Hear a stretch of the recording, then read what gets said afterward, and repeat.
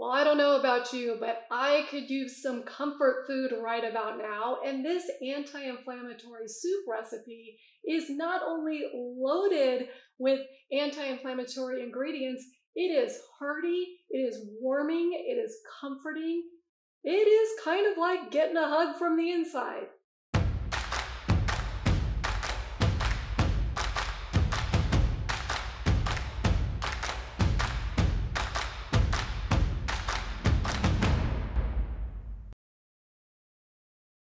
Welcome to the Spicy Apron Cooking Show. My name is Heather, and I am here to show you the easiest ways to get the best results in your kitchen. And this anti-inflammatory soup knocks it out of the park.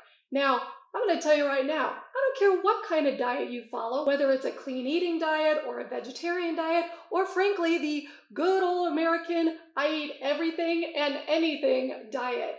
This soup will please everyone. But for those of you who are, like I am, following an anti-inflammatory diet specifically, well then this one is a home run. It is loaded with all kinds of foods and spices that have all been proven to have anti-inflammatory properties. And if you are looking for clean eating or anti-inflammatory recipes, please go ahead and subscribe and hit that notification bell, because that way you will be alerted every time I come out with a new video every week. So let's get cooking. All right, we're starting with the cauliflower. You've got to peel the leaves off the back and then core the inside. Now, it's not that difficult to do. It takes a little time, and yes, sometimes you got to manhandle it, but get that core out of there. Once you do that, peel it into florets. These are large florets. Once you get it peeled into the large florets, then you are going to want to cut them into smaller pieces. Keep in mind you're putting this in a soup, so you want them bite-sized pieces.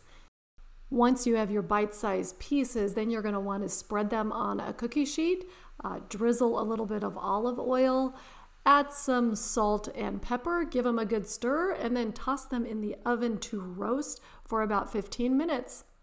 Next up, the amazing glaze that goes on that cauliflower. It's a couple of tablespoons of honey, you got some white wine vinegar, and of course some Dijon mustard to round it out. But let's not forget that we're also going to add some spices to it. So we've got some cayenne and 1 clove of garlic.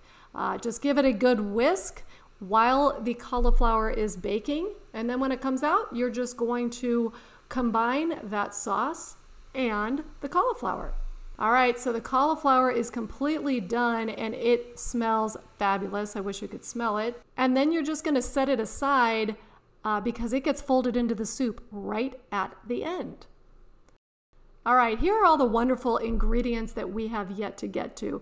Some onion, we've got some sweet potatoes, I've also got some ginger, which is fabulous for anti-inflammation, more garlic, of course, a jalapeno for a little bit of a kick, and some carrots, and of course, fresh lime. Start off with those potatoes. Go ahead and give them a peel.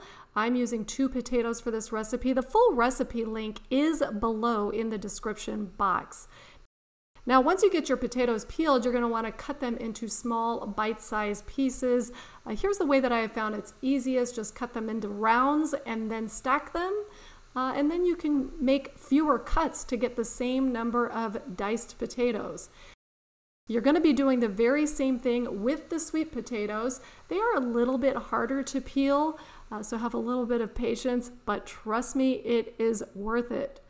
And same type of deal, you're going to want to cut them into rounds and then stack them and dice them up. Now again, because they're a little bit harder to cut, I only stack them a couple of rounds high and do it for the entire batch of sweet potatoes. I normally use 2, but these were kind of small, so for this particular video, I have 3 in there. Now, ginger. Okay, everybody says peel it with the back of a spoon. I can't seem to do that. In fact, I'm terrible about that. So I just cut off the skin and then I cut it into thin strips. And once the strips are cut, then I stack them on top of each other and cut them into small matchsticks. Now, once they are in matchstick shape, then you turn them 90 degrees and give it a good little bit of a dice. And of course, the jalapeno. Now, first you want to cut the end off and then cut the jalapeno in half. Now, most people will want to take the seeds out, take the membranes out, because that will reduce the amount of heat. So I take most of them out, but I definitely leave some of the seeds in and a little bit of the membranes because I do like some of that heat in there. Once you do that, then it's like the rest. You just slice it into matchsticks and then dice it all up. Now, a lot of people have asked me about the quickest way to dice up an onion, so I'm going to show you that here. You simply cut off the ends and then peel it. Now, the next part is you're going to slice down vertically, but do not slice all the way to the bottom. Then you give it a 90-degree turn and do the same thing in this direction. Once you have that done, then all it is just a few more slices and you've got your entire onion all diced up. It's really fast and no tears. All right, with the carrots, I tend to use baby carrots. All I do is just cut them in half and dice them up. You want to keep them relatively small so they cook at the same rate as everything else. Now, with all of those wonderful spices, you've got coriander, you've got cumin, you've got cinnamon, and of course the best, turmeric, fabulous for anti-inflammatory. And then of course you add some salt and pepper. All right, now you're going to take a hot skillet, add a couple tablespoons of olive oil and that wonderfully diced up onion, and toss in those carrots and give these both a nice stir so they combine, and then you want to saute them a little bit until the onions become a little bit translucent.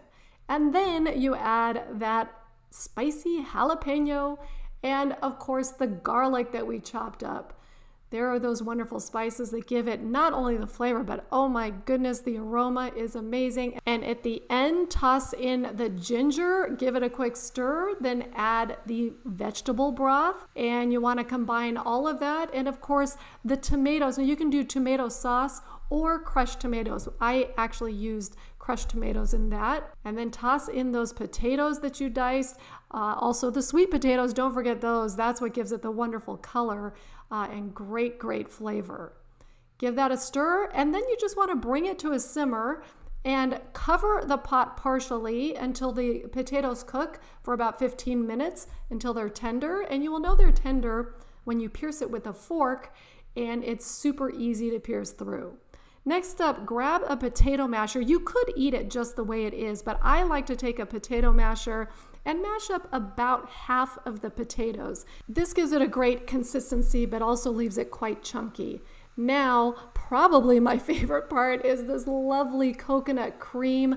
It is such a great alternative if you don't want to have any dairy in your food. It makes it creamy and thick, and it's a wonderful texture, and it also gives it that beautiful flavor and color.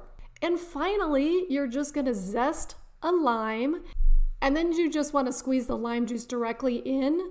And finally, that wonderful cauliflower that has all of those flavors in it. Mix it all together, and would you look at all of those flavors and the chunkiness and the creaminess. Put it in a bowl. I'm sorry you can't see through this bowl. It was not a great bowl to pick for this, but top it off with some chopped up parsley for color, and there you go. Dig in. I hope you guys make this anti-inflammatory soup. Happy cooking and happy eating.